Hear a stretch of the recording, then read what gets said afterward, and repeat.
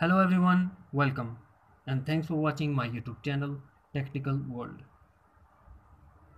In today's video I will show you how to fix Bluetooth grayout and it shows unavailable in iPhone or iPad after iOS update.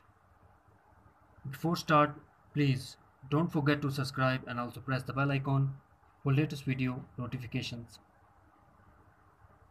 Let's go to the video. Solution number 1.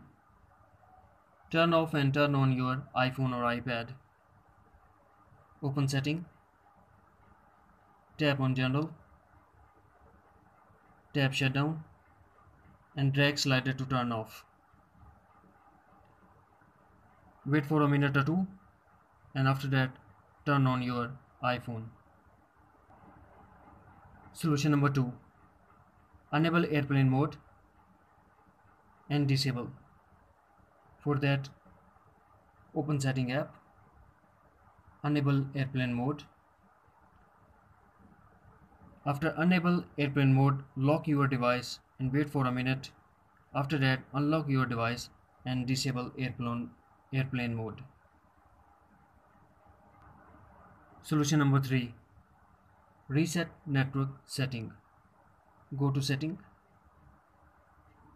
tap on general, tap reset network setting, put your passcode, tap again to reset network setting to confirm your action.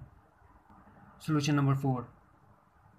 Force restart your iPhone by pressing home button and the power button at the same time until the Apple logo appears, and also depend on your iPhone model. Solution number 5. Reset all setting. Open setting, go to general, tap reset and select reset all setting, put your passcode and tap again to reset all setting to confirm your action. Solution number 6. Check software update for iPhone. Go to setting, connect to Wi-Fi, then go to general, tap software update and update your iPhone if available. That's it.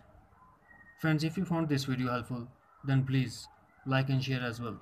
Thanks for watching. Take care. Bye bye.